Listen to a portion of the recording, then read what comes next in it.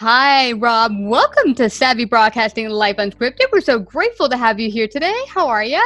I'm just really excited to be here. I mean, not only savvy, it's high energy, I can tell. Oh, that's my brand, baby. We have Rob Mark today, senior editor of Flying Magazine. He's not just a pilot and aviation writer, editor, video and audio producer. He has also worked at air traffic control for 10 years, as well as being an Air Force, working in the U.S. Air Force. So you have a vast experience, Rob. So we're so grateful to have you here today. Well, thank you. I like to think of it as a vast amount of experience. My friends always told me, though, that I just couldn't hold a job. But you've had some really impressive jobs that some people could only hope to have. But we're going to talk about something that's very important, both in the cockpit, both in business and in life, and that is effective communications as well as decisive decision-making, which if you don't do very well in the cockpit, it might be your last day. Not so much. That's very true. You're absolutely right there. And the effective communication, I mean, we talked about this a little bit last week, and I said it's only effective if you say something to me and I say, oh, I understand, or gee, I'm not sure, and then you do something to clarify it and I go, I'm a little slow, but I got it now. Because without that, you didn't really, all you did really was talk to somebody. Exactly. Not quite the same. Yeah, and you talked, thank you, you talked at them. Mm-hmm. And for a lot of people, we see this I see this happen a lot lately, that people really love to talk about their lives, yeah. which is great. I mean, we all have exciting lives. Some people have lives that are more exciting than others, but occasionally you need to take a breath and say, well, tell me about you and where you grew up, or how you got involved and how you became so savvy, or something, because that really opens, to me at least, a lot of insights into the other person that you're trying to communicate with. What I have found over decades is that pilots really are not very good at that. Very good at playing with the toys in the cockpit, the electronics. They're good at flying the airplane, but as far as communication, it's not their strongest suit. Yeah, and why do you think that is? Because one thing that drives me nuts, and we talked about before the interview, is when you're on air traffic control, you're speaking to air traffic control or to other pilots. Often, what's necessary is that you say your tail number, which is the numbers that are on the back of your tail on your airplane, and that's a way for ATC and other people to identify your aircraft. And people will be like, and they'll garble their numbers. I'm like, dude, just speak up, or they'll ramble on, or just not do communication when they need to do communication. Like if you're at a non-towered airport and you need to tell people, hey, I'm here, don't hit me. And they just will call up to people on the ground saying, anyone down there, let me know if you're here. It's like, no, dude, you need to tell people where you are. That's right. And I think you mentioned an important part for people that don't fly. Those registration numbers on the back of our airplane is how we identify ourselves. Or if it's an airline flight, it might be American 248, United 607, Delta 1427. But when air traffic control says something to a pilot, turn left, turn right, climb, descend, whatever, they have to know that the pilot got it and that they understood it. And so the pilot will respond with, Roger, Delta 1427 will descend to 8,000. Because then the controller goes, this person's on it. But what I see happen a lot, I used to see this in the cockpit, even and certainly outside of the airplane, is that I'd say something, and I'd go, when I was being nice, I'd say, I'm sorry, did you hear what I said? Communications is a two-way street, boys and girls. It is. I mean, it's very simple in the office. I've got to go copy a document to blah, blah. Oh, well, I've got to go in there too. Do you want to go first? Do you want me to do it? Okay. Be decisive. There's that decisive thing you were talking about. Yes. And you had mentioned even in your timelines, well, working as senior editor of Flying Magazine, you will email someone, give them a timeline. We need this story. And you had said, no, there's some times that I give a deadline and people just don't get back to me. I don't know what's going on. I don't know if you're working on the project or not working on the project. You need to get back to me. So this is where it comes in business. We have all these forms of communication, from cell phones to email, you name it. But I find that often, even in business, people are not communicating as effectively as they could. Well, that's true. And when I taught at Northwestern in the journalism school for a bunch of years, and I only taught graduate students, but I would see this with them, and I would ask questions and just kind of sit there. I mean, I know that when you're in class, the last thing somebody wants to do is be the first one to raise their hand. But we tried the Socratic method, which was, so Christina, what do you think about the state of the world today? And now I put you on the spot, and you've got to say something. You've either got to say, I don't have a clue and I don't care, or, well, I think this, that, or whatever. But at least I'm going to get some response out of you. Yeah. You know what I think it might be, Rob? I think it might be a combination of having too many options to communicate. People used to say to me when I first started my business, hey, I emailed you or I texted you and you didn't get back to me in 5 minutes. Well, I said, well, I do emails twice a day. That's it. And so you got to fit in one of those time slots, baby, because I have work to do and I want to focus on the levels of work I have to do. And at 2 times during the day, I do the email stuff. But what it is, I think, is that because we have so many different ways to communicate, people are just like, they want instant gratification. They want to be dealt with immediately. But then I think what ends up happening is that you're never really focused on one thing. And because you're not focused on one thing, you don't remember to communicate. You don't remember to get back to someone because you're so all over the place. You're checking an email, you're on Facebook, you're talking to a friend, you're getting a cup of coffee. I think it's kind of separated us or put us in so many places that we don't know how to stay here and now. Well, I think there's a certain amount of truth in that. And then let's face it, since social media came to be, everybody wants their time in the sun. They think that whatever they tweeted or picture they posted on Instagram or something they said on Facebook, they actually don't even, well, I've known people that don't even read the responses. They just want to see how many of them there are. Because they had a lot, then they must have been really important. But again, I think what you find in business, and I'm sure you've seen this, is that what you want to tell people when they demand this, why didn't you get back to me right away? I'm sorry, you're not that important. I have 11 other people to deal with here, and they all think they're important too.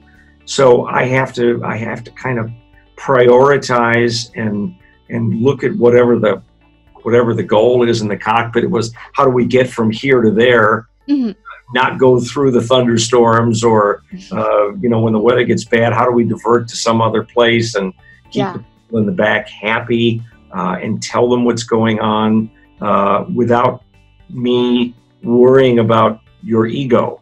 And I don't mean this just about ladies, but men too are sometimes very easily offended these days. And you need to find a way to talk to each other, communicate, but do it with respect. Absolutely. Because if the only way I can get you to listen to me is for me to yell at you or point at you or do something, then there's some whole other issue going on. And I don't know what's your background in aviation that you know all these cool terms? Actually, I was scared to death of flying. In 2006, I decided I would take flying lessons to kick my fear of flying. And I took 13 lessons, and then I met my husband, and he is a full-fledged pilot, commercial pilot, studying to be a CFI right now. And so that's how I entered the world of flying, first to get rid of my fear and then meeting my husband. Wow, that's pretty cool. Well, so then that means you can talk about all this stuff anytime you want, or when you have questions, you have a pretty good resource. I do. That's a great thing. And how many times I would do that in a classroom, and I'd look at and I'd say, you guys don't have a clue what I'm talking about, do you? And they go, okay, wait, let me try this again. Let's look at it from a different perspective. Imagine, and I'll give them a different metaphor that perhaps explains it better, because sometimes we do get caught up in, especially in aviation acronyms and jargon, and nobody likes to say, I don't know what he's talking about. I don't want to look stupid. Or the best one, I watched somebody co-teaching a class that said, so is there anybody in the room that didn't get that? Does that make sense to everybody? Well, who's going to be the one that says, actually, sir, I don't have a clue what you're saying, which we learn early on, even as flight instructors, is the worst way to try to bring, understanding to a situation. And we're not talking about somebody saying, that was a stupid course, the book was boring, whatever. We're talking about putting people in airplanes, potentially by themselves, into situations where it could be extremely dangerous if they don't really understand the subject, but also why a teacher is suggesting they try this or try that. And the why, I think, is a real important part of it. Yeah, the why of it. And I think that's what you do during the teaching of flight, is that you really get into why is this being done. My teacher would ask me, okay, you just did that. Why did you do that? Because you did it. I'm imitating you. Right. That happens a lot. It happens a lot. And, it's our job before we sign somebody off, even for solo, to go through those situations and say, okay, now we could go this way or we could go that way. You'll notice that it's very blue sky over here and kind of blue over here, but up there it's kind of dark, and we probably wouldn't want to go that way. Okay. Yeah. Okay. Tell me, why do you think I wouldn't want to go that way? I don't know. Okay, good answer. At least you're admitting you don't know, and we would carry on from there. But again, when you work with people, in an office or anything else, a lot of people just do what they're told. They say, look, she told me to do this, and that's what I'm doing. She's my boss. It's not my job to question it. I'm sorry. See, I grew up in the 60s where we questioned everything, where everybody over the age of 30 was suspect until we got to be 30. And then, of course, we realized how intelligent we were. But, and there are a lot of people that don't like that at all. They do not like being, they call it challenged. I don't call it challenged when I say, I'm sorry, that I don't get it. Why are we doing this? Yeah. And when it basically gets down to, because I told you to. Okay, I can get that. It doesn't foster much creativity anywhere, but there are people that really love to run businesses like that. Yeah. Well, the question, what you mentioned here, Rob, about making the question, if where you're working, you hope, is a business that is open to questions, allows for the options, as you said, for creativity, but also to possibly see a better way to do things. If we all come to the table like, okay, why are we doing this? What could we do that makes it better, perhaps? Yes. Not to mention the fact that there are times that even though you're the boss, you might be wrong. It might just not, you might have come up with something or missed something, and someone goes, oh, you know what, did you know that somebody else already did this and it didn't work? And you go, sure, I knew that. Absolutely. And see, that's the worst part, is when somebody tries to finagle the conversation to pretend like they knew something when they obviously didn't. Yeah, obviously. I suffered from, when I was a child, my mom used to tell me I was a terrible liar. And so every time I tried, I always got caught. And it was only 2 years ago that I figured out how to get around that. Maybe it was 3 years ago. But, you mentioned, too, the decision-making. That's hard because people feel like they do have so many choices. But I think if flying taught me anything, it's how to be a good risk manager, how to look at a situation, even, something simple.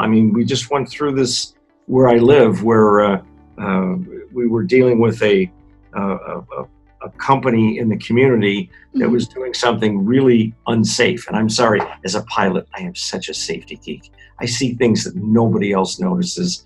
And, you know, I move things out of the way on the floor going, someone's going to break their neck on this if we don't move it out of the way. And my daughter would say, oh my God, Dad, all right. You know, I mean, but even now she's gotten to be very practical, and her friends tell her the same thing. You know, how do you notice all this stuff? I don't know. I'm just a curious guy, I guess. Yeah. I like that you mentioned that too, Rob, because you said that you've gotten really good at risk management and decision making being a pilot, because in the cockpit, you have to make practical and right decisions that get you to get you to not crash the airplane, but you have to be able to do that in a systematic way that keeps you safe. And you can carry that straight into life and into business, that you can carry things out in a systematic way where you are making decisive decisions, but at the same time, practical decisions that are well thought out. Well, that's true. And I think you always have to ask yourself, with whatever the situation is, what's the risk of me doing nothing? Of me just sitting here and watching the world go by? What's the risk of me making this decision? What if I do that? And if you can do that, and it doesn't have to be instantaneous, but people get so hung up on, what if I make the wrong decision? Well, then it was like the communication thing. We'll know what doesn't work. I mean, short of a life and death kind of situation. You know, I think I'm having a brain hemorrhage, and actually you're having you're somebody's stepping on your foot. You know, you get it completely screwed up. I mean, but again, in general, the worst that's going to happen is that you say, that was really dumb. And and I've done that a lot, where I've said, man, I really thought that was going to work. And it just, oh, well, all right. So somebody else have a better idea. But then I think from what my daughter tells me, and she could have been my shrink. She tells me things that are so honest, just out of love. And she said, you know, Dad, you have a knack of being able to admit when you're wrong. And not a lot of guys do that. Yeah, and a lot of people do that.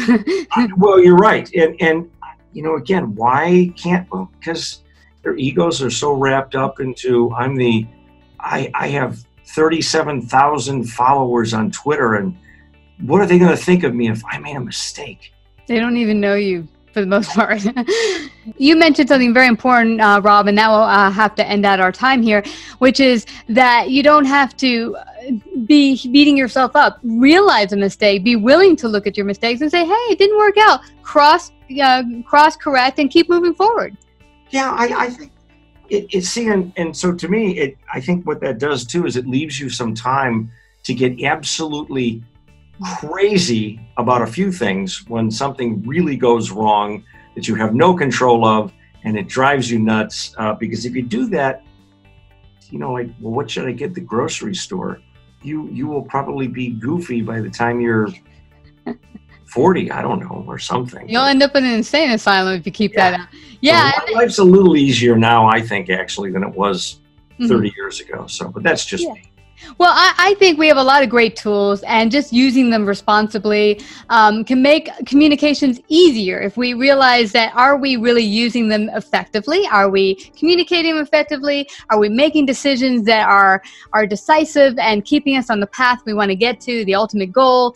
But this has been a fascinating conversation, Rob. I thank you so much for coming today. Now, you work at flyingmag.com. Where can people find out more about you and email you or talk to you if they want?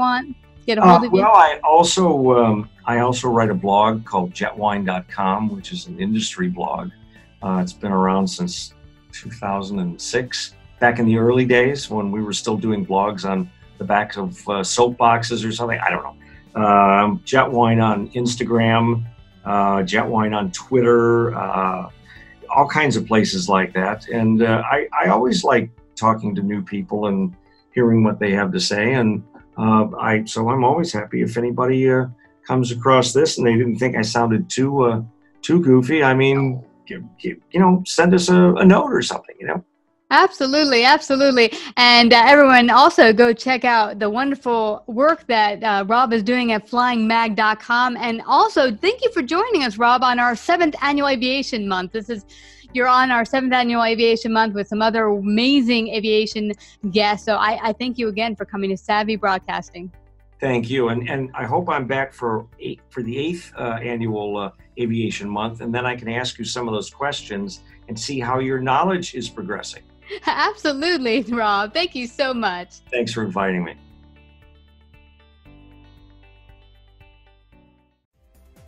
If you like this episode, please share. To hear more Savvy episodes and Savvy Biz tips, go to lifeunscriptedradio.com. To become a guest or participate in paid sponsorship, email us at Christina@lifeunscriptedradio.com.